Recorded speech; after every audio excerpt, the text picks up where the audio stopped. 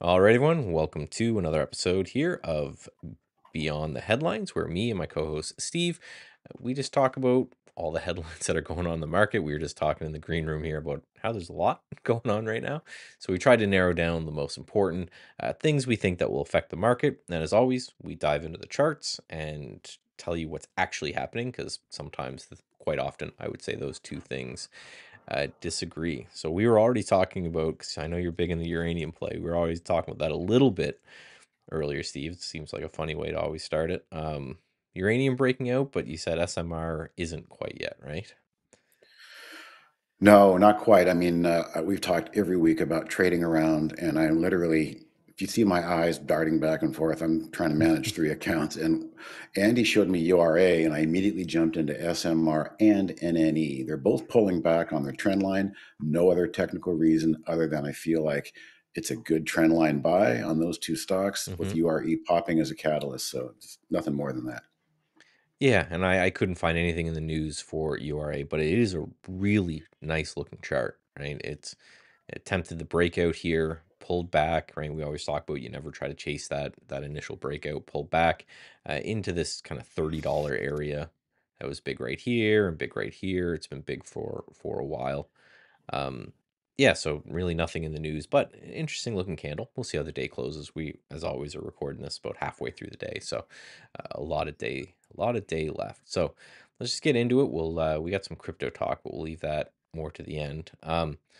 Retail sales climb ahead of the holiday season, which is kind of interesting. Usually you get a big bump for retail sales during the holiday season. This one started a little bit earlier, just showing that the US economy is still doing good. There's people still have money, they're spending it on stuff. Um, but I'm taking a look at the XRT chart right here. And for those who don't know, this is the retail ETF, and it's pretty ugly day so far. So gapped up a number of days ago, and it's been pulling back. Basically opened right at the high, and now we're sitting right at the low. So I don't know what you think there, Steve. For me, I'm just looking at this as this $80 seems to be a really important area for it. It can't seem to get going over that, and until that happens, I'm not really interested. Yeah, technically, it's just a mess. It barely broke out of its little range. It's coming back to test its range. I just don't really see a lot going on there. And I hate to get fundamental, but we're in a tough economy right now. So I mean, the retail consumer is struggling out there. Nothing really seems to be kind of breaking away in retail land. I guess maybe the super rich, JW Nordstrom. I don't know. I haven't looked at that yet. Yeah, same thing. JW10 Nordstrom, yeah. Yeah, So yeah, nothing. Things Nordstrom's are. not moving. Walmart's making new highs, so Walmart's looking good. Discount. Target's stuck in a range. Costco, this thing's just been a monster. Hmm. Pulling back a little bit here, nice bottoming tail. But yeah, look at some of these things, and then we got to look at GameStop too, because that's technically a retailer. But yeah, that's an ugly Huh? looking chart. So um, little bearish engulfing there. So yeah, so it's just interesting to watch again, right? They're saying the retail numbers did climb more than economists expected, but is that the numbers being right or the economists being wrong? Right? Who knows? A little of both.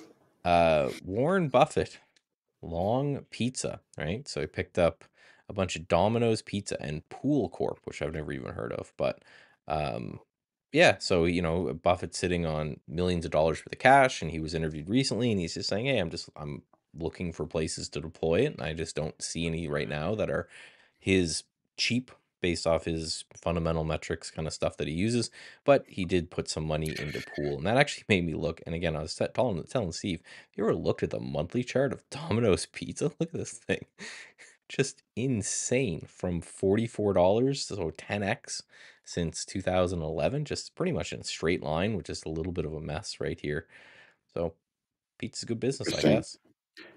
Yeah, the other note of worthy mention is Buffett apparently is in 28% cash, which is one of the biggest allocations he's been in, I think, since 2008. So that should tell you something. I don't know what, but he is not being aggressive right now. He's nibbling on some pizza and sitting counting his cash. Yeah, people keep trying, in the classic Buffett way. He just doesn't come out and say anything, but people keep, poking and prodding and trying to ask him. And he just says, I don't see anything that's super cheap right now. That's his whole, it's different from obviously the way we do things. He does all the fundamental stuff and he looks for companies that he thinks are incredibly undervalued, that he understands the business behind. He doesn't see much of it, but he must see that in bad pizza. The only other uh, pizza store I can think of is Papa John's. Is that Yeah. what's that? That's actually PZZA, isn't it? I've never had Papa John's, but oh yeah. So that's different story. So looks like some pizza's doing well, and other pizza here is certainly doing poorly. So Oh, didn't pizza is not the same. yeah, didn't get a lift off of that news at all. Now this pool company, again, I didn't even look at this. I don't even know what this is. But both of these things, it's interesting to note, had a big gap up and then are starting to sell. So that just might be indicative of what's happening in the market today.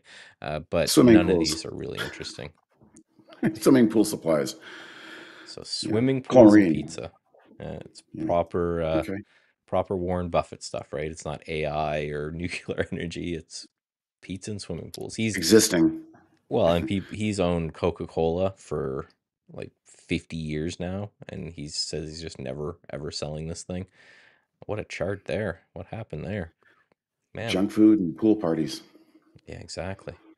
Last bit of news before we do a little crypto talk is Taiwan Semiconductor got some money, I guess, from, again, I looked at it very briefly, this thing called the CHIPS Act in the States, which I guess was just something passed in the last administration that just said we want to bring chips away from China and Taiwan and we want to put them locally. And Taiwan Semiconductor got some money to build a plant in Arizona, I think it was.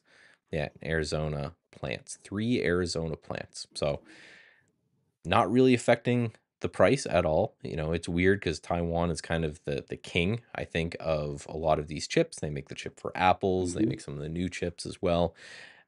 Kind of looking interesting to me, right? Just because it's come down, it's filled this gap right here. So they had this earnings gap, and it's kind of slowly, calmly been coming back to fill that gap. What I will say when I was looking at this is Nvidia has earnings, I think, next week, and I'm not touching a semiconductor at all until Nvidia Hmm. reports earnings because if they miss, it doesn't matter what semiconductor you hold, it's tanking. But an interesting looking play. What do you think of the TSM chart?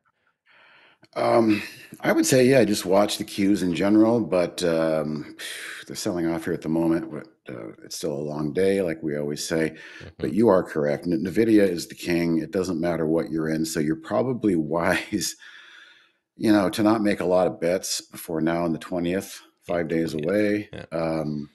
So Wednesday next week, it looks like, I think. Uh, I would just wait and see what NVIDIA does. But I think it's an interesting kind of point just to show, and the reason why we decided to do this particular show, right? So this news came out this morning, right? That, hey, the government is going to give this company a bunch of money to build factories in America. If you just read that headline and you were someone who didn't do any kind of thinking on top of that, you say, oh, it's a good thing. They got money. They got funding in order to build things here. Great. They're gonna build more chips. But then you see the price gaps down and then we're currently sitting on lows, so it just shows this, right, that there's many other things that you have to look at besides that headline that's kind of objectively, right, a good headline. I'm looking at AMD's chart and it's kind of ugly too. I don't know what happened to AMD along the way. They just got smoked by NVIDIA, but Hmm. that's not a good looking chart, really, especially after earnings. Well, it's them and it's Intel. I'm still waiting for a moment to, like, you got to imagine this behemoth of a company that makes chips for pretty much every, like, the computer you're probably, I use a Mac, but the Hmm. computer you're probably using probably has an Intel chip in it, right? Most of them Yep. do.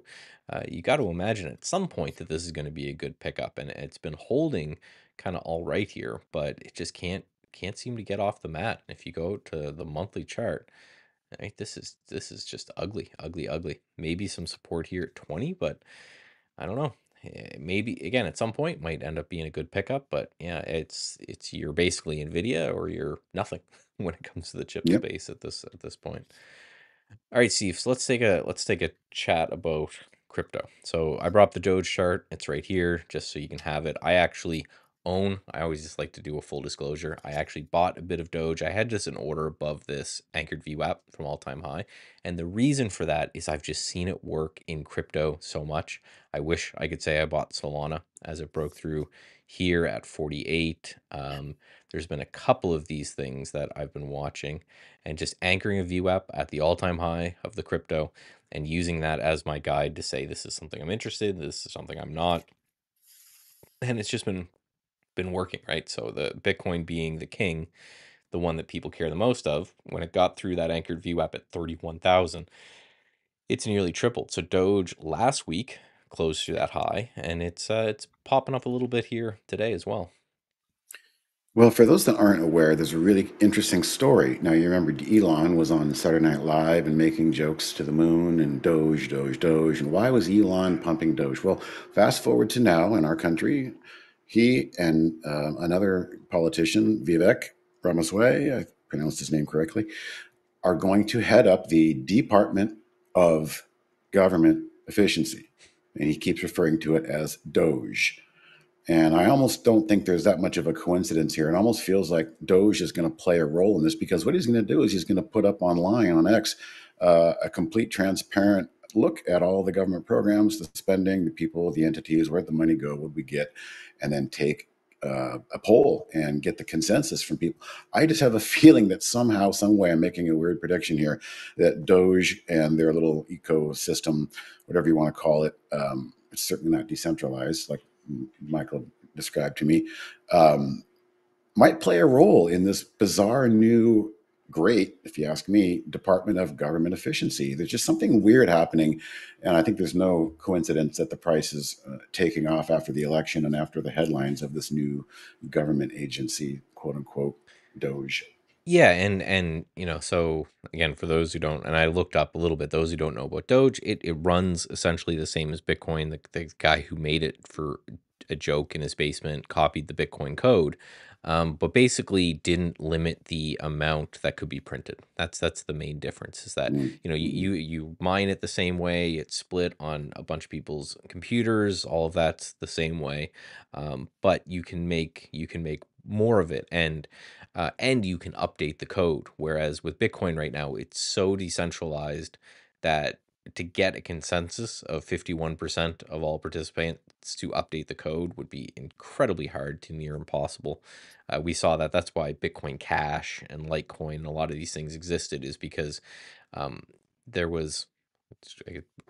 I'll make this quick, but there was just an argument way back in the beginning of Bitcoin where half of the Bitcoin community wanted Bitcoin to be like a currency, something that you could send money back and forth. And they were called the small block people. They wanted Bitcoin to generate small blocks, basically update the code so it would update in small blocks. And then the other half of the people said, I don't want this to be a currency. I want it to be this big behemoth value storage, digital gold type of thing.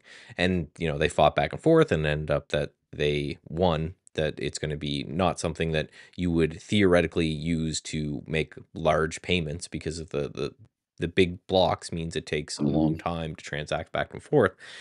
And that's why they created Bitcoin Cash and the Lightning Network and all these things as a way to do that. So again, Doge uses the initial, but because it's not as kind of widespread, you could theoretically make these changes if you got enough of the miners on board, which would just be easier to do. So it'd be interesting to see, but it uses an open blockchain like anything else. So if what you're talking about um, wanting to display more of this information, people have been talking about using blockchains for government transactions for a long period of time, because you wouldn't be able to see exactly what the government was buying, which you could tell from security standpoint would just be a nightmare, but you could tell how much, right? So if somebody sent money to the government, to a government agency, you could see what wallets it went to, but then it would be impossible to kind of track, because you wouldn't want to know what your military is exactly spending money on, when and where.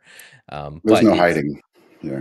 Yeah, if someone sends $1 billion to this guy's wallet address and then he spends it on something, then you would at least see that. So it helps a lot with a transparency, but like a veiled transparency, if that makes sense, right?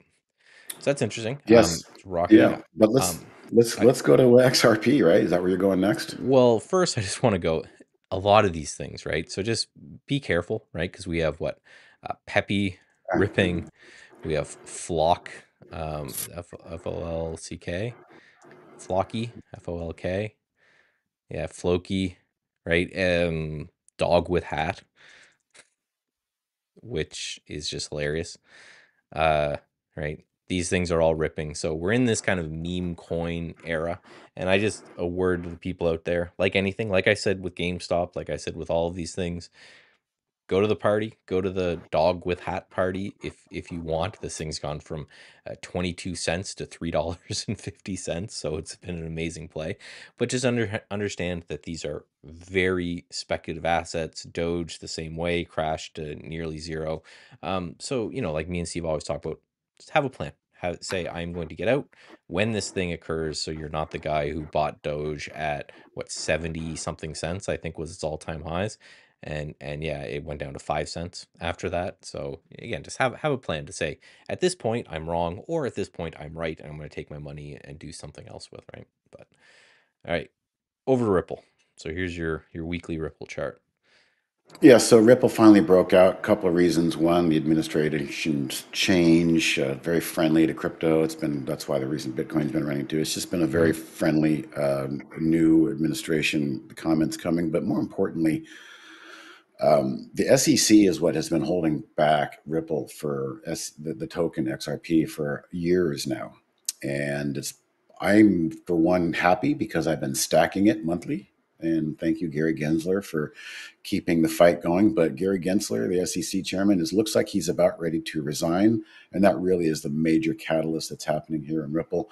My prediction is it's probably going to go hit the round number of one this weekend, $1, and then it'll retreat probably as people want to take profits from that $1 level. Just like Bitcoin might hit 100,000, people will take profits at that level. But if you're curious, that's what's been going on. Look at that break above the AVWAP that Michael's drawn there. Yeah. And you've heard me talk about this for a couple months now, guys. So it's finally maybe starting to be a real thing. We'll see. And that's been, not to tell people what to do, but that's been my plan for all of these, right? I just simply set an alert on the AV WAP from some of these things, and as they break Mhm. through, I pick some up, right? And we're well above that right now, so that entry price would have been like 70 cents or so, up to 90 cents already. But it's just a good, clear way for me to try to figure out which are the winners and which are the losers, right? We have some stuff like AVAX, Avalanche, right? Hasn't quite got through that. Maybe it does. Uh, because for people who haven't traded a crypto cycle like this, um, first of all, you should. They're really really fun, even if it's with a very tiny amount of money. If you're very risk averse, but generally what happens is you have Bitcoin moves first, and then you have what the crypto nerds call alt season, where people become a bunch of money in Bitcoin. A lot of this has to do with kind of this tax structure where, not a tax accountant. I'm just going by what it is in Canada. So obviously, don't get mad at me if I'm wrong on this. But because you can, in Canada anyway, these are considered commodities, not currencies, not securities. If you exchange one for another, there's no tax burden on it. So you can take your Ethereum and you can hold your Ethereum. And then if you make a bunch of money in Ethereum, instead of selling that Ethereum into cash, creating a taxable event that you then need to, pay Uncle Sam on, if you take that and you move it into Solana or Dogecoin or Dog with Hat or any of these type of things, you end up not having that burden. So you see that happen generally in these alt seasons a lot, where you just have, they move from one security to another security to another security to another security. And it's like rotation that we talk about in the stock market, where people make a bunch of money in one thing, they want to take that money and they want to apply it somewhere else. So you get these moves, and these can, something like Doge, it could double again and not be at all-time highs, right? So if you think it's getting to all-time highs, that's a double from here. And if you think it breaks all-time highs and then continues, you're talking maybe, a 3 or 4x on this thing. So uh, I would always just say, the way I look at crypto, and I do, again, a lot of analysis, a lot of trading on crypto, I just look at Bitcoin as like the same way most people look at the S&P 500. If if Bitcoin is tanking, None of this other stuff, right? Dogecoin, none of this other stuff's doing well. If Bitcoin continues to rally, then you have this bullish market. Just like if the SPY is absolutely tanking, your Nvidia is not going to 10x the way it did, right? You need the favorable environment. And for me, that's just you use Bitcoin as the index, and then you trade a lot of these other things again when you want to have a little fun. Yep, I agree. All right, Steve. Well, All right. I think that was a good one. That was all the news that we could cover, but holy smokes, it's a lot of news. Yeah, a lot of Another thing, news. me and Steve were talking about that I think is just important to go over is that this seems like a moment. Um, I made a tweet the other day that kind of popped off a bit, and people liked. Uh, don't think you're a genius right now because everything's very easy. Me and Steve are old men, so we've been through this a lot. There are moments where you buy everything, you make a bunch of money, it's amazing, everything's great, but then that ends at some point. So you have to then go, okay, you have to have a plan to get out, to raise cash, to have a plan for when things become a little bit harder. And you wait for these moments. And then the other thing is if you're not participating in moments like this, right? It's when are you gonna, right? Markets ripping. We've got the psychedelic sector doing amazing. You've got crypto going nuts. You've got all these sectors doing great. But so have fun. Just have a plan, right? Yep. All right, guys. I will see you See next ya. week.